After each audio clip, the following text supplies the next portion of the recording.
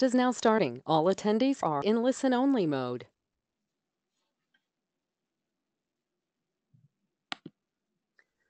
Hi, everybody. This is Dean Roper from WAN-IFRA. Welcome. Today, we're just about to get started. We're going to give it another minute or two so everybody can join. So just sit tight, and we will be starting in just about 1 minute.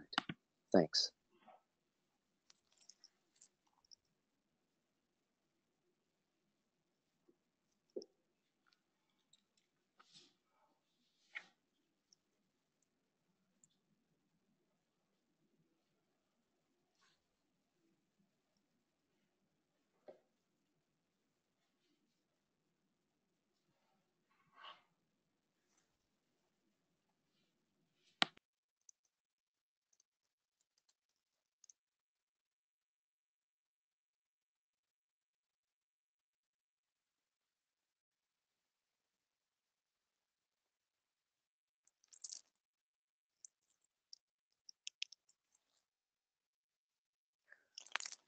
Okay, hi everybody. This is Dean Roper from WAN-IFRA. Welcome to today's WAN-IFRA webinar. Today we're talking about gender diversity in the newsroom, best practice at Agora. And our featured panelist speaker today is Zuzanna Ziomecka. She is the founder and editor-in-chief of NewsMavens. And I will be moderating this webinar. Of course, women in news and gender diversity has been a huge topic, not just in news media, but around the world in the last few years. And we're thrilled to actually not just do this webinar, but to be very active in this issue as an organization, but also to push this issue within the industry. And one of our initiatives we have is Women in News, which has been we initiated this this program years ago, and one aspect of that is we have a Women in News Summit, which is a part of our annual World News Media Congress, and this year it's taking place in Estoril, Portugal, which is just outside of Lisbon, on June 6th. It's a fantastic summit. It's a place where not just women, but others gather, journalists, editors, business executives, CEOs come to talk about many issues surrounding this topic. There are no filters in that event. I highly encourage you to attend, and especially to consider coming to our Congress as well. Next slide, please. Also, 2 years ago, our Women in News initiative produced this report called Winning Strategies, Creating Stronger News Media Organizations by Increasing Gender Diversity. It features 10 case studies of a number of news organizations around the world that have prioritized gender equality. If you just can go to that link there, you can download the report. It's for free. Or just go to our webpage, our website, and click on Insights, Research Reports, and you can find it there. Also, as Zuzanna is the editor-in-chief of NewsMavens, maybe you've heard a little bit about it. I think she's going to tell us a bit about it today. NewsMavens was launched, I believe, in late September of last year. It's a really interesting initiative that was driven by Agora and by Zuzanna to create a curated site run or published by female editors all over Europe. And the hypothesis is more or less to see what the news that comes from the site, what is the narrative that is produced compared to, say, a traditional newsroom by like old white men like me. Okay, so without further ado, our featured speaker is again Zuzanna Ziomecka. And Zuzanna, if you're there, I hope you I'm not butchering your last name, and I hope I don't do the same to some of the other titles within Agora. So Zuzanna is the editor of NewsMavens, but before that she was the editorial director for Wysokie Obcasy. Yes, thank you. Please correct me later. And but she has been actively involved in pushing the issue of gender diversity within Agora.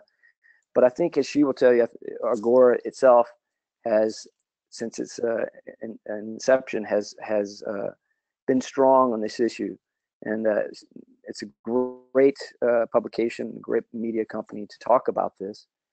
But before we get started with Zuzanna, I want to encourage everybody listening to try to participate in the webinar. And how you can do that is to send your questions for Zuzanna as she's talking. On your right-hand panel, there's one area that says questions there. You click on there, and then you can type in any questions, and we will try to get to them and pose those to Zuzanna after her presentation. So, without further ado, we are going to welcome Zuzanna, who I believe is in Warsaw. She'll tell us in a minute. So, Zuzanna, it's all yours. Welcome. Hi. I hope everyone can hear me. I am indeed in Warsaw. And my first tip and language hack that I'm going to share with you today is how to successfully pronounce strange Polish words. What I propose you try the next time you're looking at my last name or the name of the publication that I was digital editor for a few years is to say them with an Italian accent. So looking at my last name, that would be Ziomecka, and suddenly you're hitting the right accents. The name, yeah, great. Now try it with Wysokie. Wysokie. Come on, Dee. There you go. And the second word is Obcasy. Obcasy. And that is the name of the publication I worked for before launching NewsMavens. And I wanted to start our time together today with a little background about where this newspaper came from. Gazeta Wyborcza was actually founded in a very different way than most newspapers come to life. Most newspapers are the brainchild of a business concept and an editorial concept. Usually somebody with money meets someone with a passion for sharing information. They come together and they create a news organization. It didn't happen that way with Gazeta Wyborcza. What happened here was that history forced a group of social activists to take on the role of early journalists. Back when martial law began and the solidarity movement was growing in Poland in opposition to the communist regime, a number of journalists flocked to the protests to feed real information around the government propaganda machine and through alternate channels so that people all over the country could know what was happening in the shipyards. And that meant that there was alternative distribution channels, mainly through the Catholic Church, and there was actually a printed underground press. And after the communist regime fell, and Poland was gearing up for its first democratic elections, it became clear that you can't really have a democracy without an independent media to support it. People need to know who is running. They need to understand what the program is.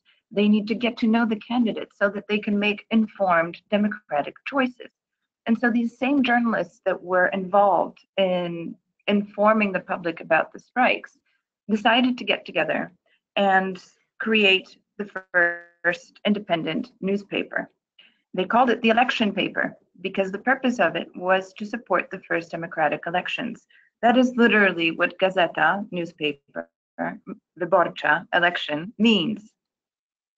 And so this was, in effect, a business concept that was grown entirely out of the product side. It was an editorial brainchild. And what that means is that the founding group, led by Adam Michnik, looked to the West, because for the entirety of these founding fathers' lives, the only media that they were in contact with was the government propaganda machine and Radio Free Europe, or whatever was brought back from the West. And so this ideal of a Western liberal newspaper became a benchmark for Gazeta Wyborcza. And what they used, actually, more than, I mean, of course, they looked at formats, they looked at fonts, they looked at organizational structure. But one of the most impressive feats, I think, of that early group was that they also looked at values. And when they looked at the underlying values that Western liberal democratic independent newspapers had, is it seemed to these Polish journalists that they had this underlying dedication to supporting of women's rights. And in order to somehow address and facilitate this need, on the left here on the screen, I'm sorry about the proportions. I created the wrong proportion slides, and now they're a bit thinner and longer than they should be, but you get the idea. On the left, you see the very first front page of Gazeta Wyborcza back in early 80s with Lech Wałęsa. Lech Wałęsa, not to be pronounced Lich Walasa. Lech Wałęsa, the leader of the Solidarity movement, is on the front page. He was also running for president. And on the right, you see Wysokie Obcasy. Wysokie Obcasy was the Gazeta Wyborcza's answer to what they perceived as a dedication to women's equal rights in Western media. And what they did was they created a title called Wysokie Obcasy, which was actually a weekly magazine. Like Time, like Newsweek, Wysokie Obcasy deals with current events and investigative reporting and in-depth analysis and human interest stories, but it is created from women's perspectives and mainly by women authors. The main editorial team is also women, and there is a clear kind of ideological feminist foundation underlying the magazine. And this became a supplement to every weekend edition of Gazeta Wyborcza. So you can imagine, just try to imagine what that would do. You have a weekly magazine that doesn't have to use its cover to sell copies because it's being distributed with every issue of the weekend newspaper anyway. And this kind of guaranteed distribution, guaranteed reach, gave this, particularly this early team, a lot of comfort in creating the kind of magazine that would be rather nonconformist on an ideological level. So what they did back then, on the very first cover of Wysokie Obcasy, they put Lady President Clinton. This was 19 years ago. We were all hoping that this cover was prophetic with regard to the last US elections. However, that did not turn out to be the case. But Obcasy have allowed themselves to explore women's issues in a very broad range of approaches. The cover strategy, I think, is a great way of exemplifying how they did this. Basically, there is a very mixed strategy between showing well-known artists like Zadie Smith, local artists like the woman on the left,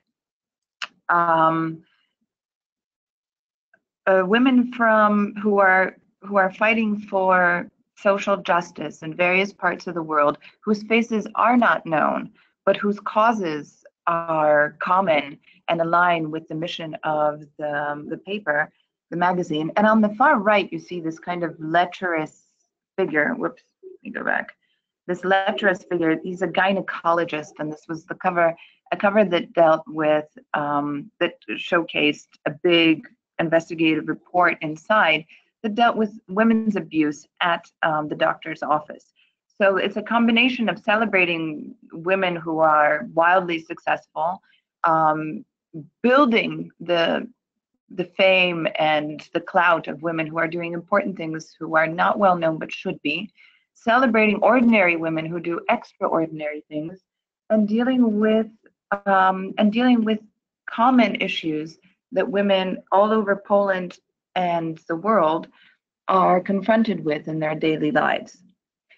And it took, I keep going to that slide, sorry. And it took about 15 years of building this brand, WO, which is short for Wysokie Obcasy, which means high heels, which 20 years ago seemed like a very good name for a feminist brand. Today, not so much. But after 20 years on the market, this has become the most powerful and well-known, well-respected women's brand in the country. There are now 3 generations of women who read this title in common, share it over their over breakfast on the weekend, discuss its content. They are occasionally very controversial topics. We had menstruation on the cover, the year of menstruation. There's an ongoing debate in Poland about abortion, and Wysokie Obcasy have been very strong in taking a clear political stance in this issue, which has driven a lot of discussion, a lot of very heated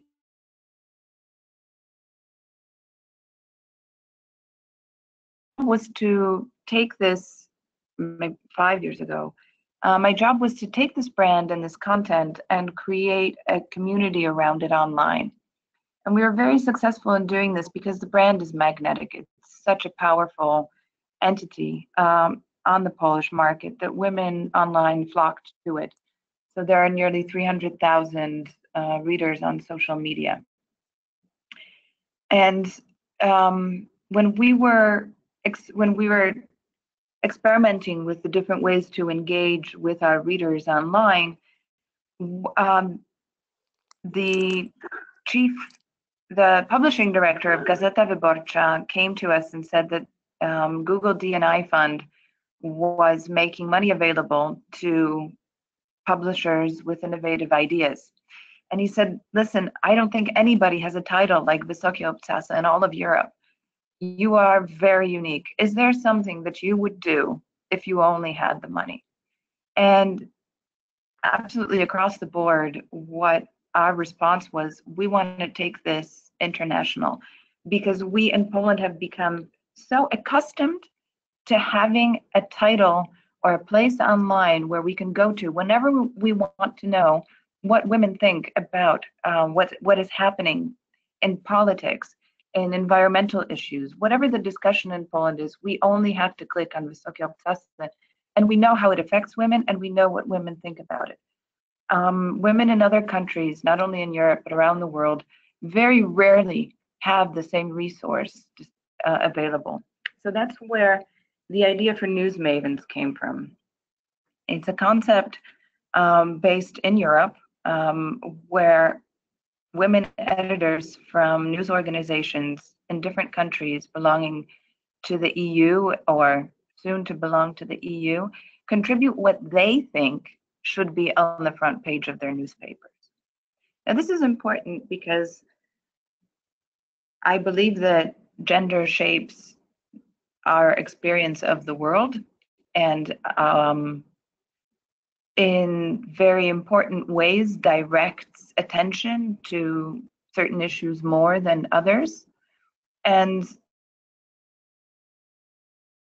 are convinced that when women are not made, are not empowered to participate in decisions about what gets reported on and what doesn't, that certain important issues don't make it into the mix, that there are stories that don't get printed and issues that are not discussed.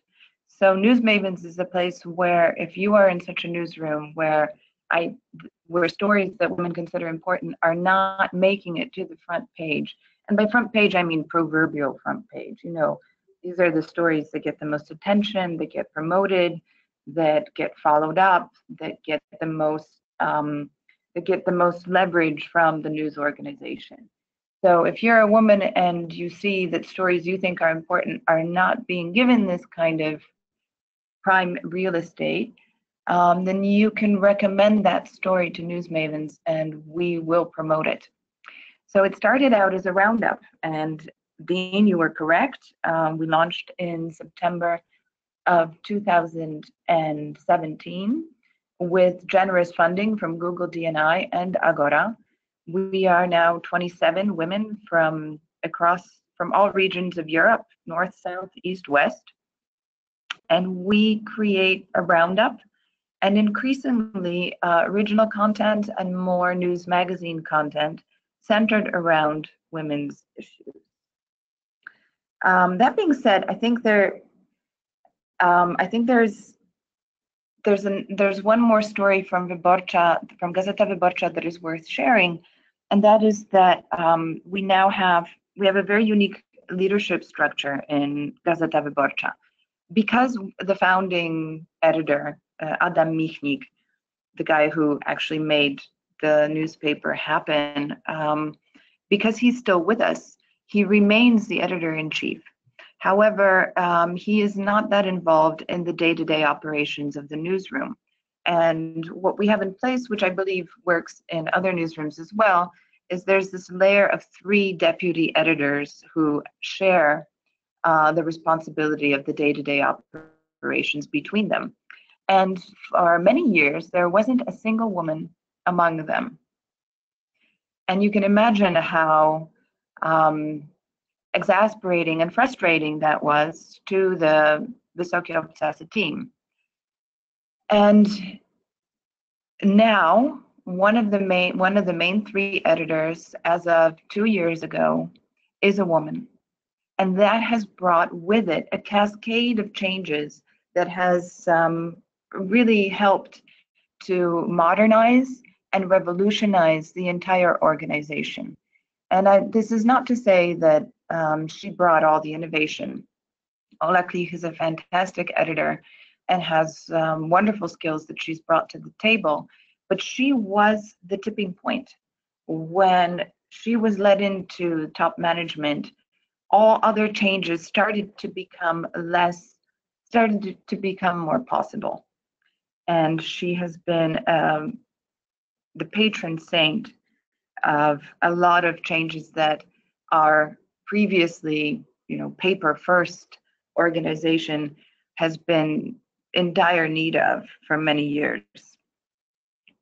And having observed from the balcony the process of transforming this organization, I've put together some tips and very simple techniques to help you move the dial on making women more welcome and giving them greater space to influence your own organization.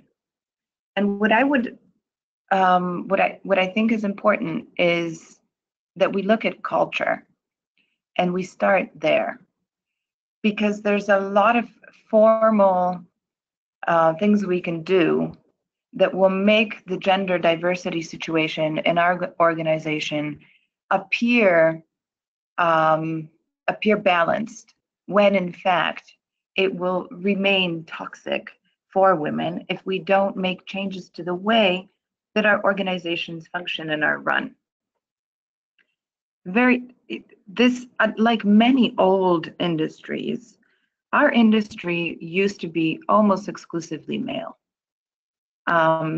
Minorities and women have made it into the organizational structures of newspapers in most countries and have made it almost to the top. However, when you look at the statistics, and there's a great resource out there, the International Women in Media Foundation does a global report, and they examine newsrooms in every country in the world, and they compile statistics. This is really great to dig through. And what you will see when you open up this report is that women are in fact making it as journalists. Women are also making it as editors. However, where they're not represented well enough yet is in the management structure, and particularly in the leadership of newsrooms. Currently, when you average the stats in Europe, meaning that you are including the fantastically equal stats from Scandinavia, we still arrive at only 27% of European newsrooms that are being run by women.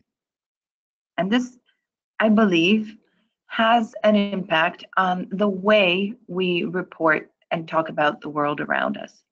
I think there is, as I mentioned before, I think women gravitate and have been habituated and culturally encouraged to pay particular attention to certain areas more so than others.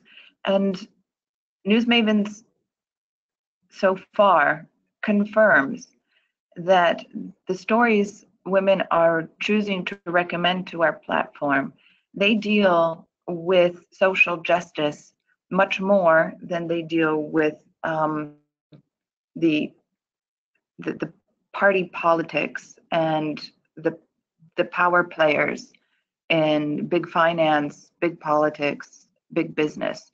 So instead of looking at what decision makers are doing, I'm finding that the women in the NewsMavens collaboration are paying much more attention to the effects of their decisions, of decision makers' policies, the effects that they're having on real people on the ground. So what is happening after the decisions are made? What are the consequences? How are people dealing with it? What problems are they facing? And I think we can all agree that a balanced newsroom that not only focuses on what decision makers are doing, but also shows the effects of that work, is the ideal newspaper, which is not only serving as a watchdog, but is also bringing needed attention to problems and needs facing our communities. So I do believe that moving the dial on this 27% and nearing it to equality is an issue worth talking about. However, the good news is, and I want to make this very clear, is that we don't have to get to 50 before the situation starts to balance. I attended this really cool conference in Amsterdam 2 years ago. It was the first European Women in Tech conference. And there was the director of Vodafone Italy is a woman. And she was there and she was talking to the audience about what Vodafone had done to repair their gender equality issues. As you know, technology companies have been making a concerted effort to righten the scales on gender diversity for the past few years, and Vodafone was one of them. And what they decided is that they would make parity a requirement in all new hires, meaning you had to hire an equal number of men and women, particularly into upper management positions, hire or promote. But the decision was not to do this as a permanent fix. Now, I don't remember whether she said they decided to do this for 5 or 7 years, but there was a deadline. The idea was not to introduce parity forever. The idea was to bring that number of women in upper management up to 30%. I wrote here that 30 is the new 50. Because what happens once whatever minority group we're talking about reaches 30% is that they become big enough and strong enough to grow without assistance, without top-down special treatment or special care from whatever structure they're functioning in. They are capable of self-sustaining and growing on their own after 30%. So what that means is, as Europe, we don't have a long way to go. But perhaps as individual newsrooms, we need to pay more particular attention to how far we are from this 30%. I have a quote here and you will see this in my slides that I've included links to resources that I think you might find helpful. There's this great article about women in politics that talks about why 30% is such a key milestone. And what they discovered is that when there's more than one, see, one of the problems that a lot of organizations have is they think, oh shit, we're far from gender equality, let's do something quickly. And then what they do is they find the most qualified woman on their teams and they promote her to a management position, usually HR. And then they leave it at that. They have one and the job is done. And the thing about having one woman in an all-male team is that she will conform and try to play by the rules set by the majority. That's not just a woman-man thing. It's a phenomenon often described as groupthink. It's also a survival mechanism, and something that can only be fixed when your particular type of person has at least a 30% representation. Once there's 3 of you as opposed to 1 in a 10-person group, you are able to more confidently express what is truly both your management style, what you think the priorities ought to be, and what you think the solutions you could introduce should make it to the table. Before that, when you're in the minority, there's this psychological rank issue that makes most people who are underrepresented keep quiet so as not to lose their place at the table at all. The other thing that I think would be very useful to look at once you've identified how many women are in your management structure and assessed how close you are to 30%. Another thing you might want to look at is not just making sure that no woman is alone in a management team, but looking at the culture of the way ideas are expressed and the way conversations are had. Because we have an issue with this in Western culture. It's called mansplaining, usually, and it's expressed in a variety of ways. There are 2 ways that this usually happens. One is when a woman makes a point or shares an idea or an argument, and then a man chimes in and restates exactly what she said in a more confident way, in a louder way, perhaps using more expression. And often the conversation launches from this guy's reiteration of a woman's idea. This happens all the time. It's not a consequence of conscious disrespect. It's a pattern that happens so often, starting from preschool and throughout education, throughout politics and public discourse, that most of the time we are not aware of it. So becoming aware of it and bringing the credit back to the original author who brought the idea to the table is a very simple way of changing an old habit that is actually destructive in getting women who are currently on your team to make equal contributions. And there's a really fun tool you can use also during, whether it's meetings or brainstorms or conceptual strategy meetings, because other than reiterating what women have said in a louder, more confident way, there's also just a pure question of proportions. Men tend to speak more, whether or not they have something something more valuable to say than women is up to you to decide. You know your team best.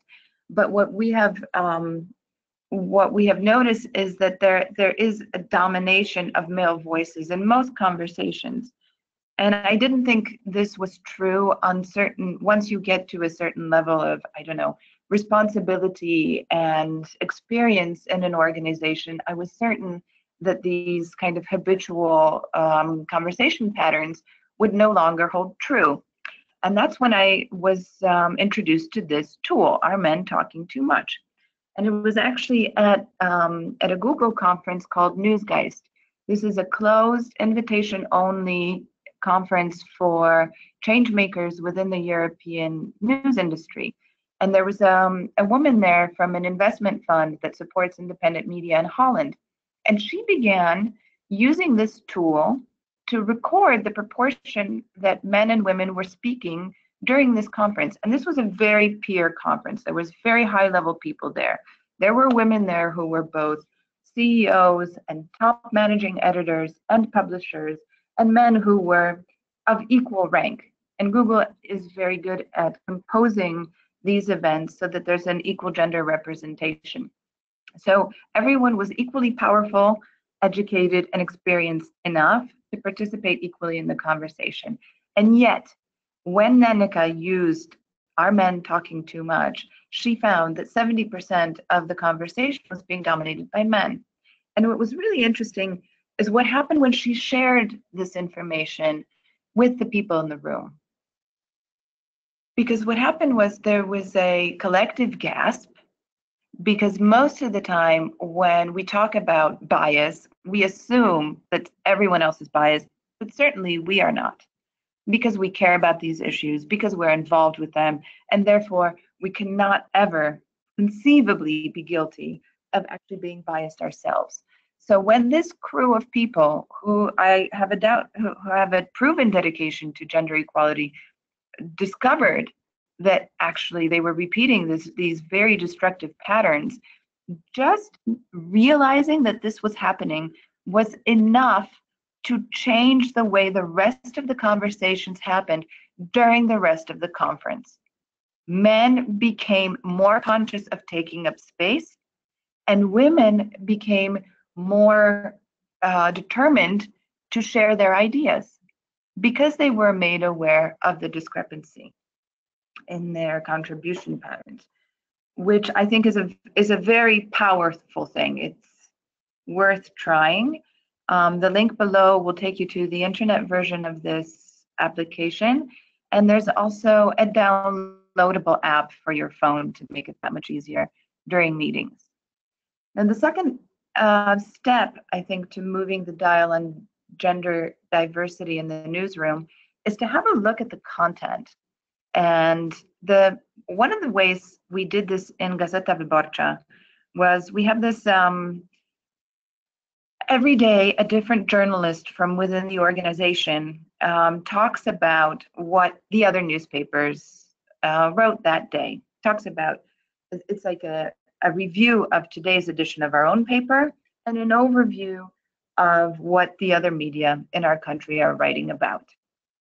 And one day when it was my turn to do this, I introduced a very simple metric, which I want to share with you today. What you do is you just gender audit your front page.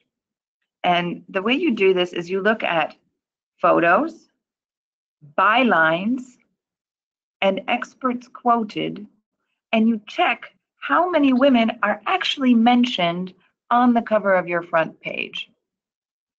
And what was interesting here is I did the count, and I think out of 16 people mentioned on the front page, as you see, they can be really, really thick with information. Out of the 16 people mentioned, whether they were, experts quoted in the stories or journalists who'd written or women or people in the caption or in the photos, there was only 3 women. And at first, the editor, the deputy editor of Gazeta Wyborcza, who was running the meeting, was very dismissive about this metric. It's like, oh, what could this possibly matter? It's just today. But what happened was, it happened to be the woman editor who was running the meeting. And I didn't press the issue. I went on to discussing the other newspapers. But at the next meeting that I came to, I found that she was doing the counting herself. Just being made aware that you can use this metric to gauge where you are and the equality of your reporting because it's so simple and because it's so easy to use, it becomes at first out of curiosity and later out of habit and conviction, it becomes an interesting metric to help your newsroom make change. So today, we almost always count the women on the front page, and we have not gone below 45% since the first day I introduced the metrics. So we've done really well. The other thing is to, The other thing is to become more aware of gender stereotyping in our own reporting. And this is a really simple way. Do you see the picture of Angela Merkel and her neckline? It really made a lot of news, and is just an example of how, regardless of whether a woman is in politics or in business or is an expert or is an author, there are certain habits that mainstream media has when talking to women like this, when interviewing them. And this is most recently, discussions showed how clearly this also affects women in sports. And so the 5 cardinal sins, the things that make it difficult for women to be treated as equals and to have an equal shot, is focusing on their domestic life. How are you going to be able to balance your mothering and your politics? Attaching women to powerful men. This is something that, an example of this would be when you talk about Amal Clooney, who is this fantastic human rights attorney, and after her bio, or in her bio, in the first few sentences, you mentioned that she's actually married to George Clooney, and a lot of mass media will consider him the more important, more recognizable celebrity, and therefore will promote her by attaching her first and foremost to him. This is done also in politics and business. It's also used to legitimize women who are high up by mentioning men who support them. Discussing women's emotions, their looks, and commenting on the shrillness of their voices. These very stereotypical ways of writing about women can be easily rooted out of any newsroom by introducing 2 very simple rules. If you wouldn't ask the question of a man, do not ask it of a woman. If you wouldn't say it about a man, if you wouldn't comment his hairstyle, if you wouldn't comment his purse, if you wouldn't comment the birth of his granddaughter and question whether he will be able to function in office having just had his family enlarged by a new baby, if you wouldn't say it to a man, don't say it, woman. And in general, leave women's private lives out of it. These 2 simple rules are really, because there's just 2 of them, and because they're pretty intuitive, they can be very easily brought into the editing culture of most organizations. There's examples of how these 5 ways of stereotyping women have played out, particularly in politics.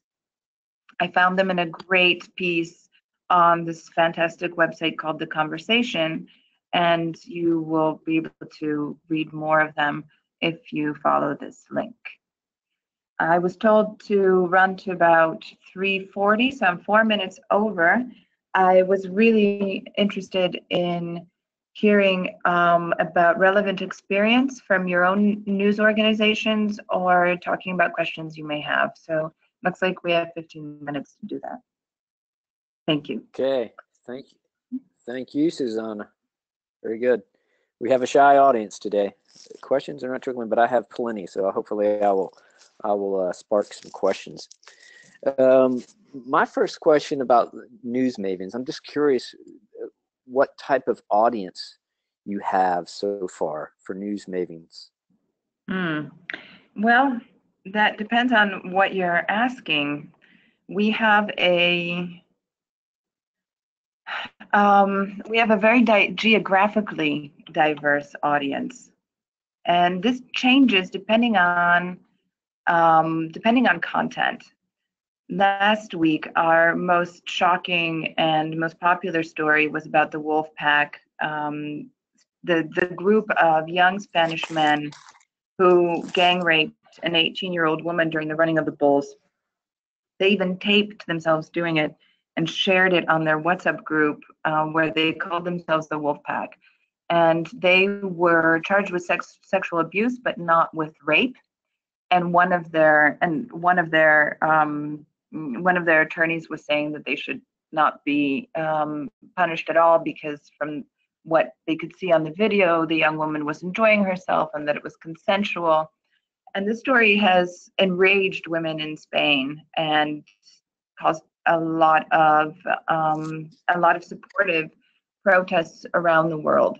And so on a week when we have a story like this that gets thousands of hits, we see that there is a large number of readers from Spain, followed by the UK. We have a lot of readers from Italy and Slovakia. It really depends on what the big story is. We of course have an ample following from Poland, but it's really diverse from all over Europe. Yes, there is a dominance of women in our reader pool. I don't know what other questions you might have. Is the idea that the narrative that has played out so far, can you say that the topics in the news it's much different, or is it how can you generalize that? Well, like I said, there's a lot more social justice issues that our curators are interested in. We have a section on the site where we follow particular patterns or stories that or topics that get reported on most often. And we get a lot about illiberalism, because this is the strongest, most surprising political trend. And we have women reporting from Romania, from Hungary, from Slovakia, from Czechia, from Italy, from Austria, wherever there is an illiberal slant to a new party, or whenever a politician begins to use, I don't know, or urbanized rhetoric, like blaming George Soros for the influx of immigrants into Europe, like an Austrian politician recently, then we get this pattern growing. So we follow these stories a lot. In a very natural way, we also follow women's issues, whether it pertains to reproductive rights, or glass ceiling, or equal pay, or sexual violence. We get a lot of those stories. So if you want to know what's happening with women in Europe with regards to these issues, join us. We follow big picture politics, but not really as passionately.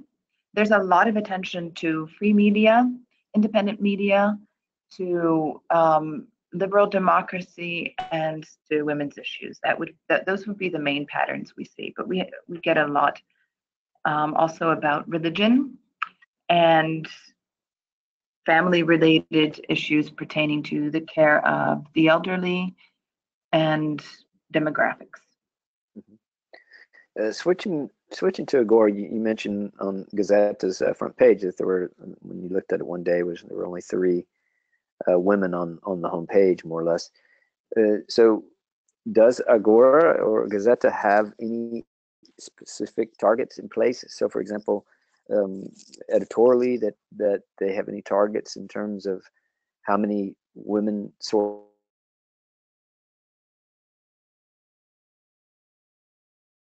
contributors have to be so many women? Do you have any of those sort of strict practices in play? No, we don't have quotas. And I think that's because we have a pretty balanced, at this point, we have a pretty balanced readership. There's a lot of women who follow Gazeta Wyborcza, who are in the audience, mainly because Gazeta has always been really strong with the social issues. Currently, there's a big campaign and series of stories supporting teachers and the ongoing teachers' strikes. And because the Agora is also always supporting women when it comes to reproductive rights, whenever there's huge protests about changing the abortion law, Gazeta Wyborcza is very clearly supportive of women, and that has won Gazeta a strong female readership. So there isn't a lot of pressure at this point to use quotas to steer the content. Now that Ola Klich is deputy after 2 years, she has made so many subtle and big changes that there are women very high up in all areas of the newspaper, which maintain a natural kind of control of the gender balance. Can you say how that took place? And was that organically, or was that some policy in terms of hiring? Were there any, I hate to use the word quotas, but were there some things that were in terms of for a position, say, look, we need to have this many people, in these editorial positions or these management positions? Was there anything like that? Yes, there was a big disaster. Not only the digital revolution disaster, which we're all dealing with, but when the current government took control in Poland, they made Gazeta Wyborcza one of their blacklist enemy organizations. And one of the ways that they have been trying to diminish the power and influence of Gazeta Wyborcza is by banning all companies that have any degree of public funding from advertising.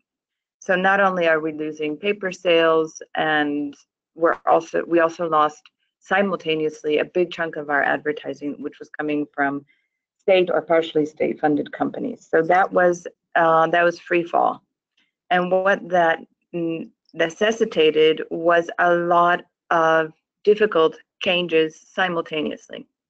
Mm-hmm. And when you have crisis, what that does is it opens up the way for change.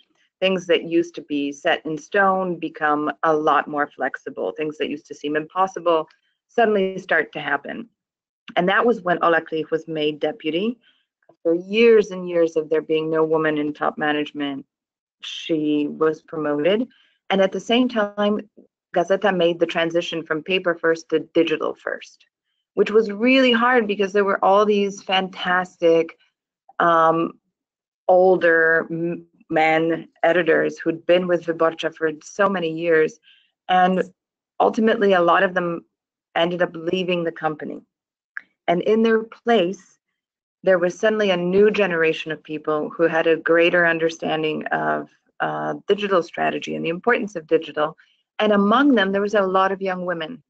So because these restructurizing and these mass fires that Gazeta had to go through because of the circumstances, because they had to happen anyway, what management did is they used that to put into place some of the best practices that would have taken years to happen in ordinary circumstances.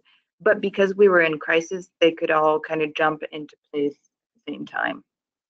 And these new people have been really a great part of Gazeta's success in building their digital subscription success over the last year and a half. And that's brought a lot of fantastic new energy and readiness and diversity to the team. Mm-hmm. I interviewed a top executive at a very big European media company recently, and she mentioned, we were talking about diversity in their workplace, gender diversity specifically, and she was saying that they were surprisingly not up to the standard. And we talked a little bit about quotas, but she said that they were trying to implement those. But what she emphasized and what you talked a bit more about was mentorship among employees and women. Could you elaborate on that and what that can mean what type of mentoring? It can be, there's different types of mentoring. And I'm not a huge proponent. I mean, I think mentoring is important and I think it can be helpful, but I believe that sponsoring is a greater tool for change in an organization. And by sponsorship, I mean actually when top executives, people in upper management, on the board of directors, and in the top tiers, when they actually go out of their way to promote a woman as she makes her way up the ladder in the organization. And I actually believe that it doesn't have to be a woman who promotes other women. It can be even more powerful when men do this. And I mean, you can't achieve gender diversity without including and relying on strong alliances from both sides. And when men promote women, this becomes a very powerful tool. And when women see other women on top, they stop doubting that they are capable of building their careers to that level as well. And I think ultimately that's a very strong message to be sending. Mm-hmm. Okay. Going back to NewsMavens, where does the project stand in terms of is this a long-term project, or is it? Well, we'll see. We'll see. We just relaunched actually our front page, so this is why I'm so gung-ho about showing our patterns section. And what the most surprising thing that we've learned, because it started as a question: what will happen to the news narrative if only women choose the news?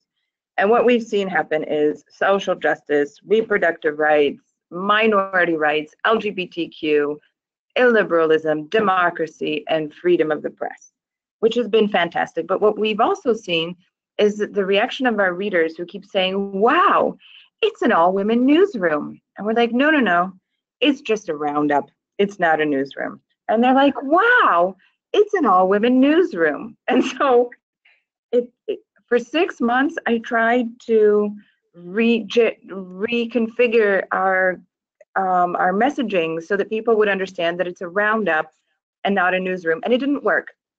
I believe that sometimes when readers want something, they willfully refuse to accept that you're not giving it to them. And so I reconciled myself to the fact that NewsMavens is now being perceived as an all-women newsroom, and we're actually going in that direction. And as of a few weeks ago, we started producing more original content. We're doing interviews. We're translating some of the great stuff that Wysokie Obcasy have produced over the years, including this interview with Margaret Atwood about the various futures that she sees possible, like her critique of democracy and Donald Trump. We've interviewed MPs from Hungary about illiberalism. We profile women who've made it to, or practically made it to, the top of their political structure in their countries about what they learned. And we're discussing anger and emotions and other things that women are told that they need to keep at bay because they're liabilities. And so we're really kind of exploring around the kind of core news heartbeat that we developed. And that's where it's going. And whether it's long-term or not is really going to depend on partners and readers. If they're willing to support this project continuing after we run out of funding, then it will continue. And that's our goal. That's great. Okay, I'm going to give the audience one more chance here. Okay, you have a chance to ask Zuzanna a question. All you have to do is type in a question on the right-hand side. Before we go here, we're going to stay online because everybody's still here, interested. We're going to stay on just a few more minutes.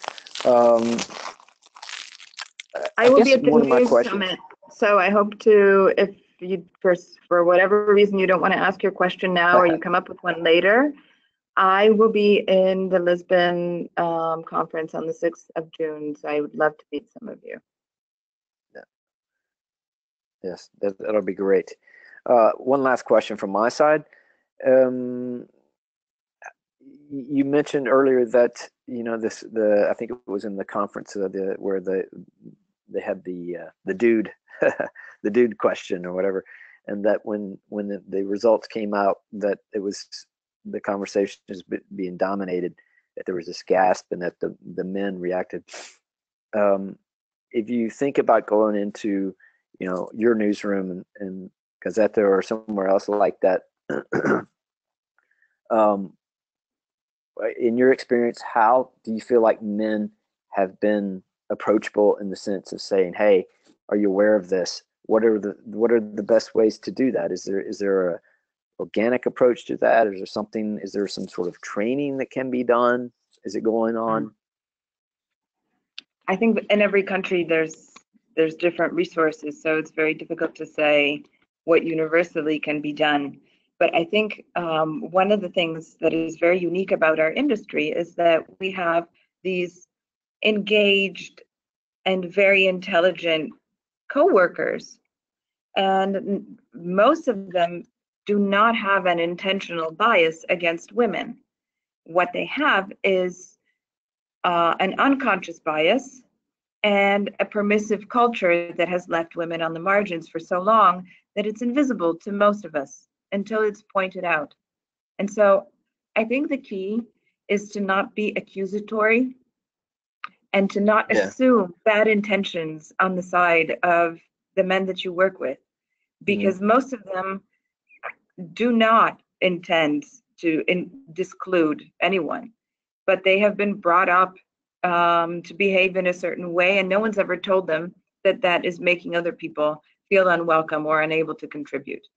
So being compassionate about how you share information and how you find space is one very important technique. And the other one is to not use it to draw attention to yourself. There is something about women being women who fight for their own recognition, their own pay equality, are often perceived by people around them as being self-serving bitches.